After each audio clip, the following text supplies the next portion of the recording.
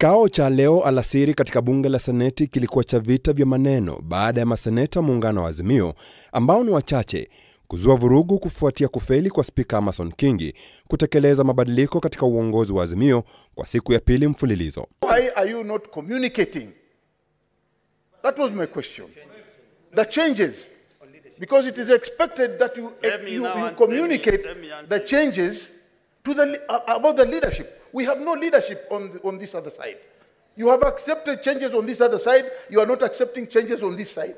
We have serious business to be able to transact. We don't understand how a simple matter, such as a communication from the chair, requires all this drama. Juhudi zao za kujaribu kumshinikiza naibu spika Katuri Murungi zilionekana kugonga mwamba na ikasalia kuvuruga kikao.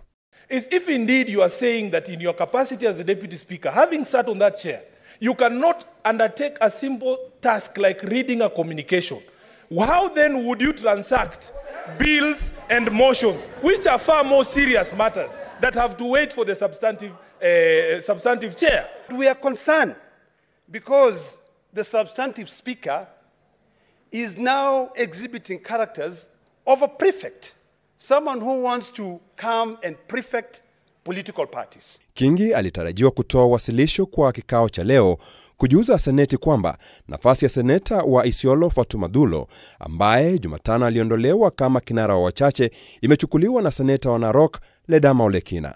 The speaker is not in a position to give the communication right away. Now, what I request honorable senators we do is to wait for the speaker to come, wherever you'll be here, to come and give the communication.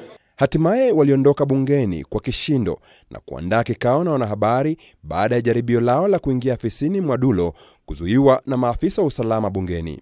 And we are even not going to wait for the speaker's ruling because it is not even necessary. We should be able to proceed and occupy the office and carry on the activities of the whip and the deputy whip by the senators who are already Olekina and the Sifuna. Those are our servants for now. Senator Dulo is no longer our servant. Philip Murutu, runinga K24, Nairobi.